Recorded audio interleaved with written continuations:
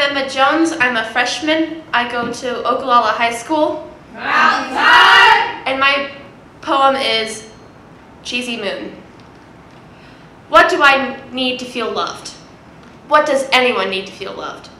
A warm embrace? A shared interest? I need acceptance. Acceptance for all the good, the bad, and the weird. I need to know that the sun will rise and the stars will shine. Maybe not at the same time, but consistently every day. I need to know that I am me and you are you, and that we accept each other. Our cosmos was not built, made in a day, just like us. When you asked me to dance, but you never ever dance.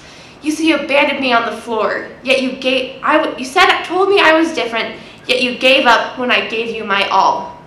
You turned to your friend and said to him the things that changed my perspective. You told him the forbidden truth that you might love me. I don't blame you for hurting me.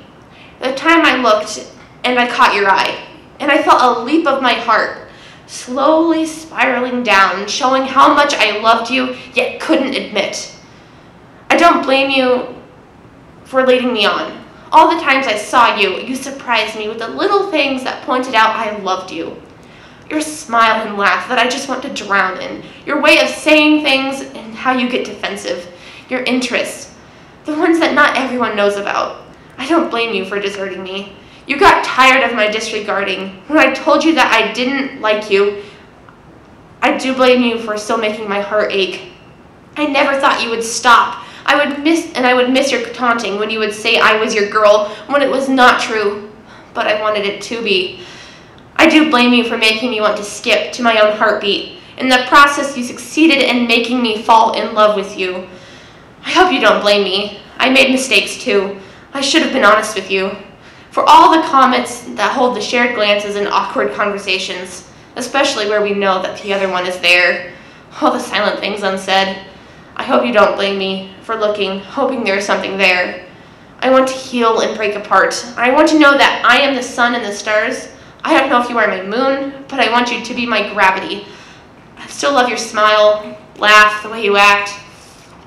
Even though it hurts, you will always have a space that stretches between us, an infinite void of promises that we'll never get to make.